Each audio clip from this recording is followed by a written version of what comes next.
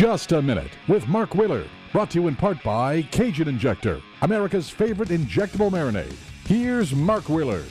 I ended up at an event with Maria Sharapova recently. I thought it would be an interesting opportunity to meet and see the tennis star outside of her chosen environment. And it was. She was reserved. She didn't spend a lot of time talking to people she didn't already know. And that's fine. Some of us are shy. Some of us are not so shy. She seemed nice enough, so please understand that I'm not saying what I'm about to say to be mean. I'm saying it because I'm now fascinated by the way fans talk about Sharapova. So here it is. Sharapova is not hot. I mean, not even close to hot. Again, far be it from me to be one of those guys who sits on a bar stool and judges every chick, but Sharapova is one of those ladies in sports who is put on a pedestal for her looks. She models on the side, and I officially don't get it. She wasn't one of the hottest 15 girls in the room, and there were only 100 or so people in the room.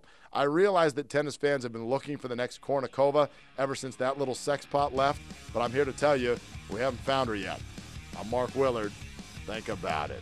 Contact Mark with your comments and questions by logging on to markwillardshow.com. Just a Minute with Mark Willard is brought to you by Cajun Injector, America's favorite injectable marinade. Available at stores nationwide or at CajunInjector.com.